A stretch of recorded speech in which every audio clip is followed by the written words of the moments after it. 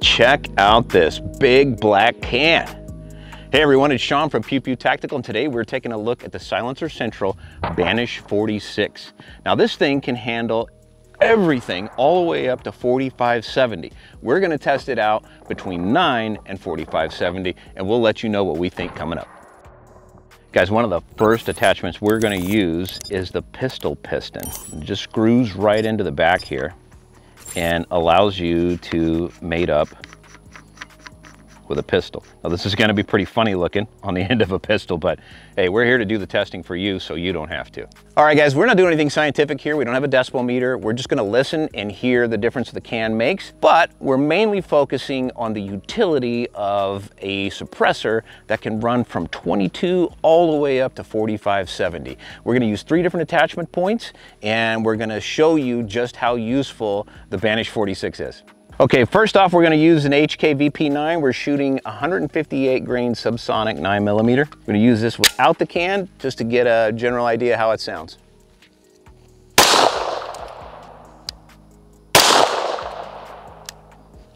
All right, okay.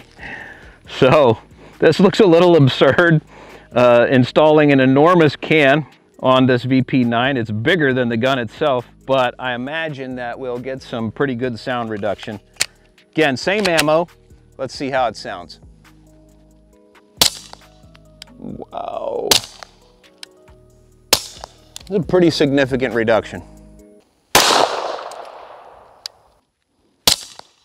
Wow. All right, guys, so along those lines, we can actually shorten the Banish 46 by installing this tool in the end and removing this cap. Then take off this section to reduce the overall length, and then reinstall the cap. So if you are using it for a pistol, it's not as long as we originally tested it. Now you'll probably lose some of the decibel saving that you might have, but otherwise it would shorten the length quite a bit. All right, here we go. Come on, baby. Don't be cruel. We've come this far. There we go. Okay, so we're back with the VP9, and we've shortened the overall length of the Banish 46. We're gonna try a couple more rounds and just see if it's much different.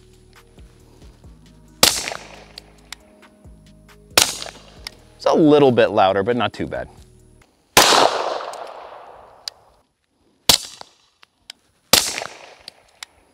This is the next attachment point for the Banish 46. It's a direct thread. This one is a 1/2x28, but they have different sizes available, and you can just simply screw it into the back of the can, and you're good to go for a direct thread mount.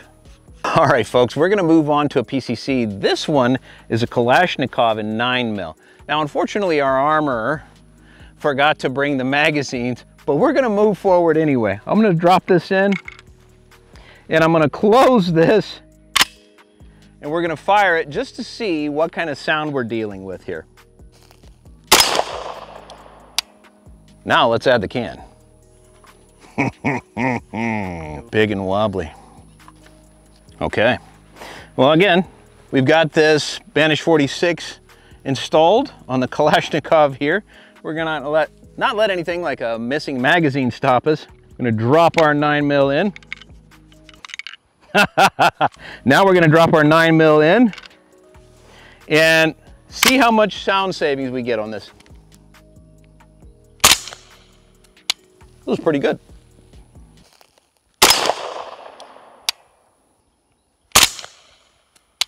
All right, guys, we're moving up to an AR pistol. It's got some PMC 55 grain here. We're going to install this and try it without the suppressor, just see what it sounds like.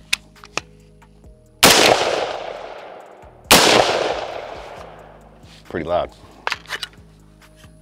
So this one is also direct thread, 1/2x28.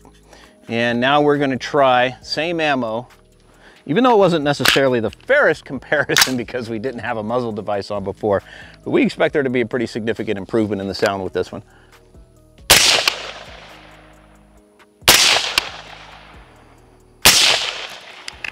A little bit of blowback there. I'm picking up on that, but it's a lot quieter, obviously, than when we shot it without a muzzle brake.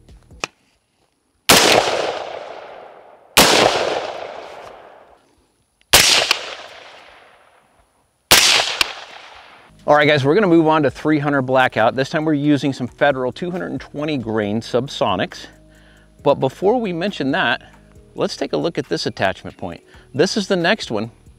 This is a muzzle device, but also capable of receiving the Banish 46. Let's try and fire around unsuppressed and see how that sounds. Okay, in order to test the 300 blackout, we're going to remove the direct thread 1/2x28 and install Silencer Central's muzzle device adapter. This goes right over the top of their brake. So we're gonna take the Banish 46 and put it right on top of their muzzle device and thread it on. And again, this is the 300 blackout that we're gonna be testing this one. Just gonna fire one shot and see how we feel about the sound.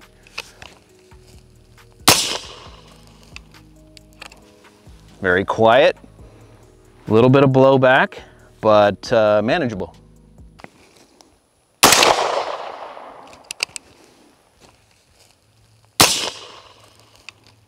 Oh man, we are almost at the end of this ride, and the final destination is the vaunted 4570 Dinosaur Hunter. Now this is a 405 grain Remington core lock. We're gonna be shooting it out of a Henry X chambered in the same. So first, we'll load this bad boy up, fire a couple of rounds, and see what kind of sound we get before we install the Banish 46.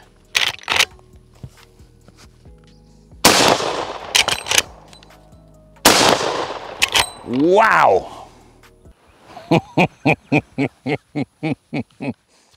Okay, so we just used the adapter for the Silencer Central muzzle device. We're gonna take that off now and go back to a direct thread for the 4570. This is obviously bigger than the 1/2x28. We're switching up to a 5/8x24 direct thread. And this will go right on the end of the muzzle of the Henry X in 4570. Let's do it. All right, so we've worked our way up from 9mm through the more popular calibers. And again, we're coming to rest at the 4570. Can the Banish 46 tame this enormous round? Got it mounted up to the Henry X, and we're gonna find out.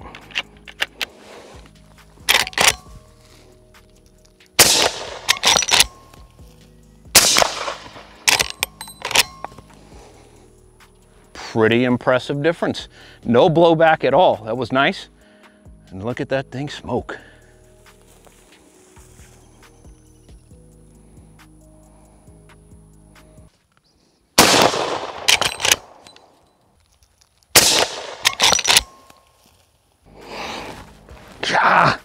All right, we've got the Banish 46 here.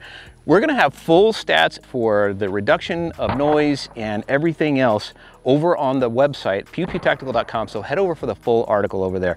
But our final thoughts on this can is really one can to rule them all. If you've got anything from a 22 all the way up to a 4570, this is the way to go. It's user serviceable, and you also have 3 different attachment methods that you can use to plug it onto different items. Now, if you're wanting pistols only, it's probably going to be a little bit much, but you can also shorten it by removing a section on the end here. So thanks for watching. We appreciate it.